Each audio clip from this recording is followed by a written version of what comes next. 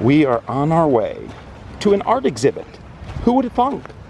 On the boardwalk in Bal Harbour, in between the sea and civilization.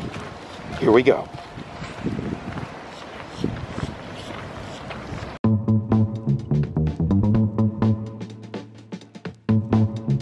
We're backstage, getting ready to go get on the four-wheeler. I like that hair, don't you?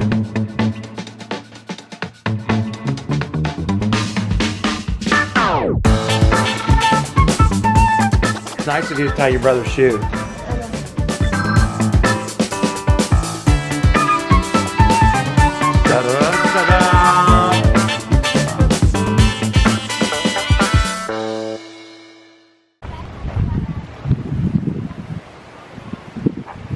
This guy's got a safety pin in his head. The hat is from Nigeria. You know what? When we did the DNA test, I had some from Nigeria. The trousers are Levi jeans. And the umbrella is from Britain. Where I guess, oh, this over here. That one's interesting.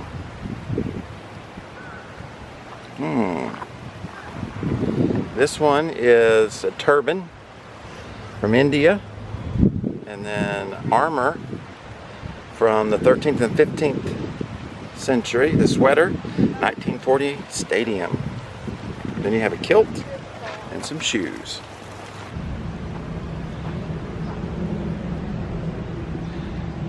Interesting. How would you like to carry that around?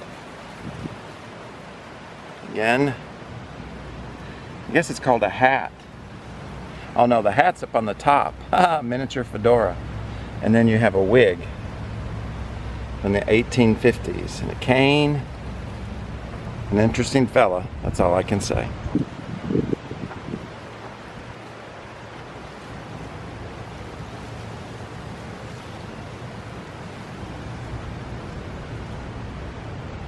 Hairstyle, Medusa. Ah, look at this hairstyle, Steph. Yeah. Yes, that looks more like a clown outfit. Green shoes. The jacket's a tuxedo jacket from the 1970s. The suit is from the 19th century. The tie is from the 18th century. The hair is a ram horn inspired. This hat looks like a hat from India. Oh, Turkey. A fez. The boat shirt is British. The bow tie, 1970s in the United States. What about the bottom part? West African. The skirt.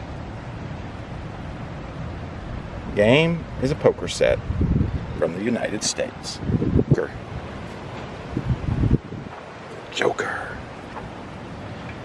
Red feather wig. The mask, 1920s. The boots, Anglo-American riding boots. Very interesting. Hair, red, magenta. There you go, potential church. And auburn brown streaks from the 1900s to the 1920s. I didn't know that. Shirt and tie is British, 1990s. Right there, you can see that. Jacket, Japanese from the 1920s to 1950s. Pants are vintage baseball pants from the 1930s. And the shoes are vintage 1970 purple shoes. Can't beat that. Stephanie's so interested. Steph's so interested in this stuff, it is blowing her away. It is. Right, sweets? Yes, it's just amazing. It is amazing. Nigerian-born, New York-based artist Aikude is a celebrated portrait photographer and stylist, one of the best dressed men in the world, earning a place in Vanity Fair's International Best Dressed list 4 times this past decade.